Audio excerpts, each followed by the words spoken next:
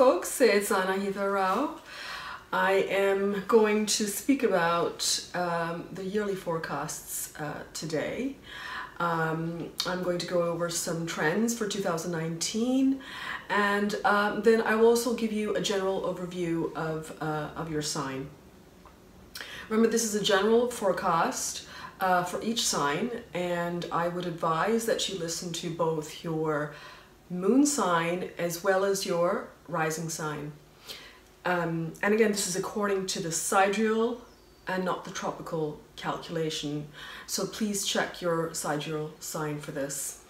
So the big question is, as usual, should you see the transit from the ascendant or should you see it from the moon? Now remember, ascendant stands for the intellect. It stands for your personality, your intelligence. So the effects that you experience are going to be visible and can be seen by everyone. Whereas the moon, everything is happening at the mental and the emotional level.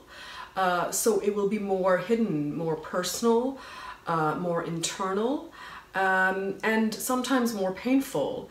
So it may not be visible to the world as it can be shielded by you.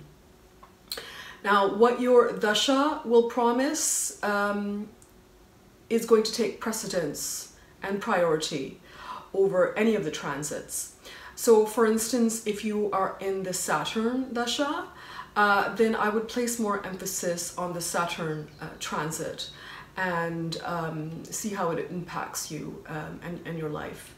Now, of course, the biggest news this year is the movement of Rahu and Ketu.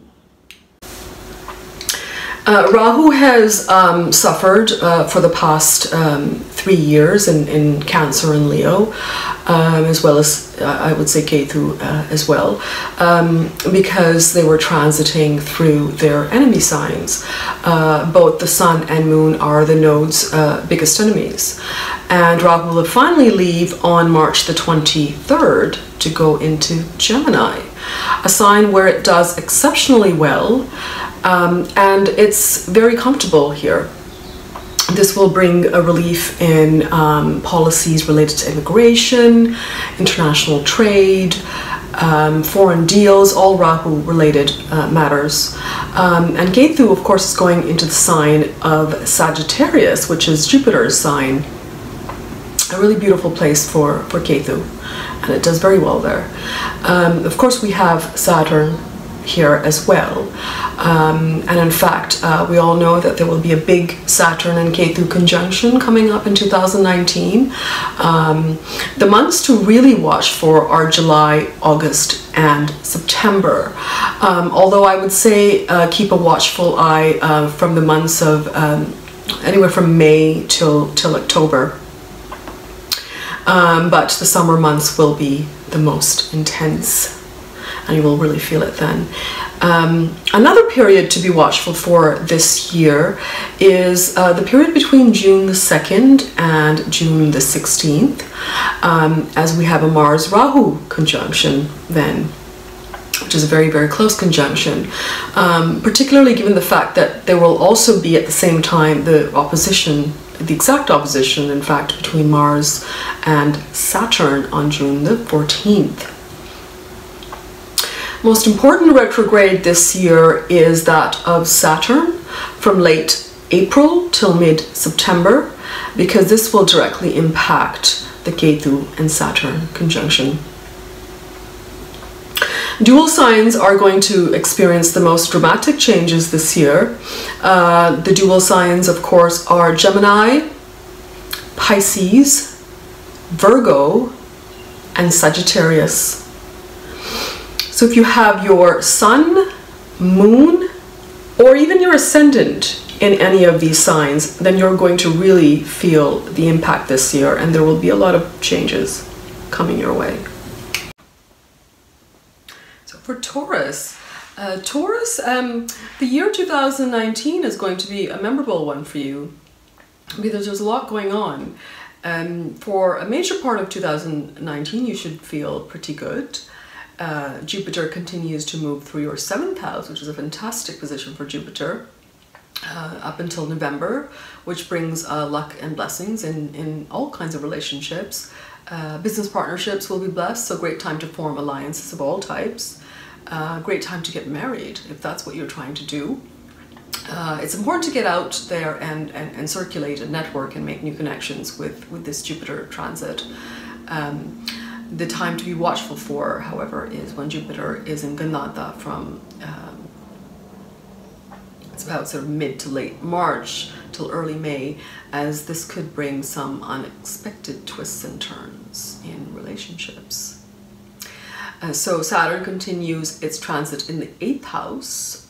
Keep a close eye on your health, especially in June and July. This is particularly relevant to those who have a Taurus moon. Saturn, being your 9th and 10th lord, transiting in your 8th house, could bring some unexpected changes in your career life. This could also bring some complications with your father, so just keep a watchful eye on that. Ketu joins Saturn in March, as we all know, so this could bring some confusion. Saturn remains in Vrishabha all year, which is ruled by Venus, your sign's ruler. And this makes it doubly important to take care of any health or career issues, especially since the conjunction with Ketu may be disruptive in this regard during the summer months.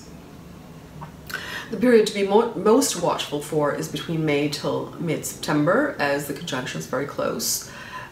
So be cautious and avoid big changes in the summer months, especially in your profession.